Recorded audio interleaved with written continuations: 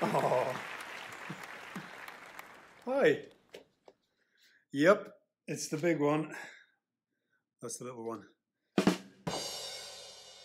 I was going to write something down, but I thought I'd just come say it in person. Yep, it's my 50th birthday.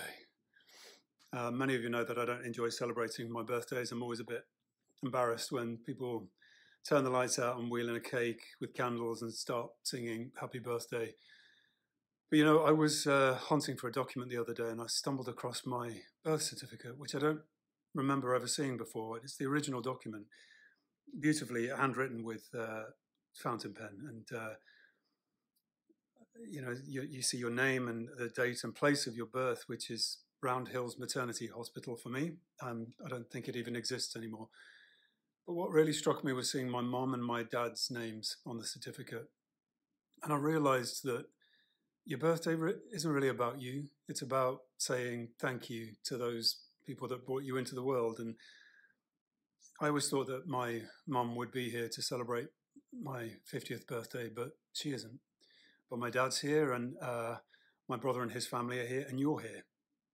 So I'm going to celebrate with you and say thank you for all the support over the years and for all the kind words and the creative gifts that you've made, and to the charity donations and to the auction in particular for LOROS. And I'll be giving my contribution to LOROS because they're an amazing charity, and they really took care of my mom when she really needed them.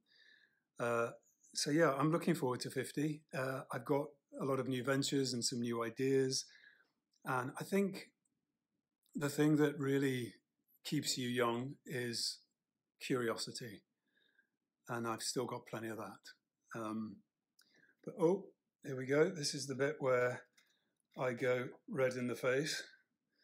But somebody sent me these, so thank you, whoever that was. Little blast from the past. But yeah, here's to the next, who knows, 50 years, maybe. Happy birthday, me. Thank you. Right, time to cut the cake. Oh, yes.